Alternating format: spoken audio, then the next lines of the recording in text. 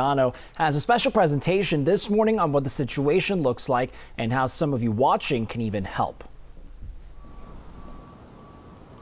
Good morning. Over the past few weeks, I've spoken with many involved, including some people here at Grace Retreat Foster Care and Adoption Services, about how they're working to get children into safe and secure houses and even get them adopted. So I'd like to introduce you to a newly created family and why the head of DCS says it's important to get involved with your community. No! Meet 7th grader Anila Greggs. I like to be very energetic and talk to people. With dreams of being an actress, knock on the window. But family, that was another dream. And I'm really glad that I got adopted by these people because I get to be with my siblings. With about 14,000 kids in the system, many aren't as lucky as Anila.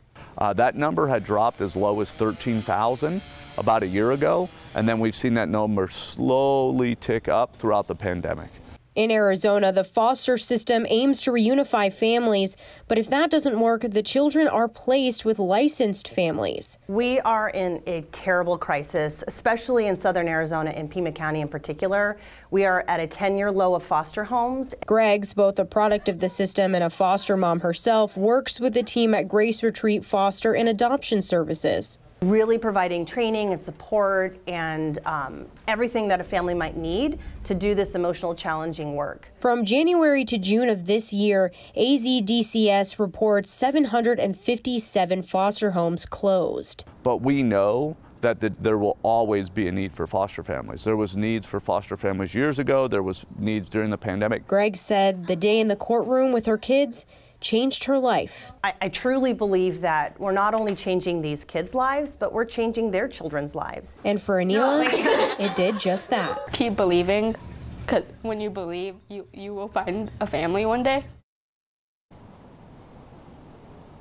Greggs says that each child has a different situation and it's complex, but the goal remains the same: to keep kids safe and to find a family. For more on how you can help organizations like Grace Retreat or to become a foster parent yourself, head to kgun9.com. Tina Giuliano, KGUN9 on your side.